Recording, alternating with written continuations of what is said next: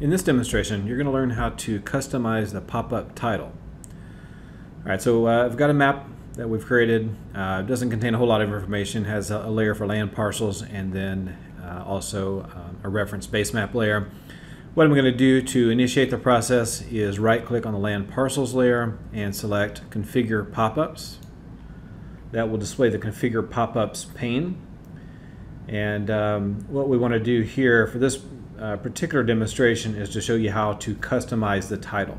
Now, if you look at this particular element, the title element, this is what is used to display the title for a custom pop-up window. And by title, what we mean is when you do an identify operation on a feature, of course you have your tree or your detail area at the top and the specific content at the bottom.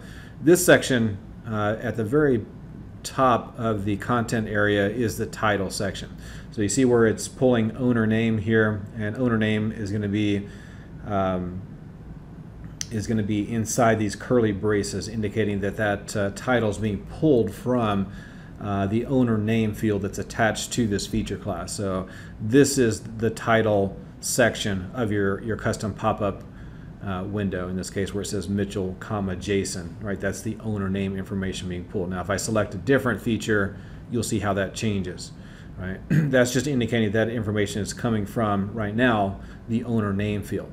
Now if you click on the element for the title, that will display the title options pane, and you can see that right now it's currently set to owner name. The curly braces simply indicate that owner name is a field of information coming from, in this case, the land parcel layer.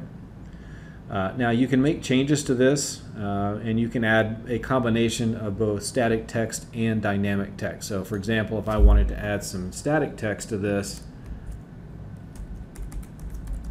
I could simply type in my static text, and now I have a combination of static text. This is the static text part, and then also some dynamic text. All right, now ArcGIS Pro will automatically save your changes for you as soon as you click this back arrow button, and you'll see that the change has been made to the title element. And now when I do an identify on a feature, you'll see that it has the static text, the owner name, colon, and then the dynamic piece of this is being pulled from the owner name field. Now if you want to change this a little bit, it's very easy to select a field. Right, you just go to the field drop down list, make a change. So maybe I want to display legal description instead of the owner name. I can do that. Click back, select a feature, and then you see now we're getting the legal description. So for title, title can always be static text or dynamic text or some combination of static text and dynamic text. All right, that's it for now. Thank you for joining me.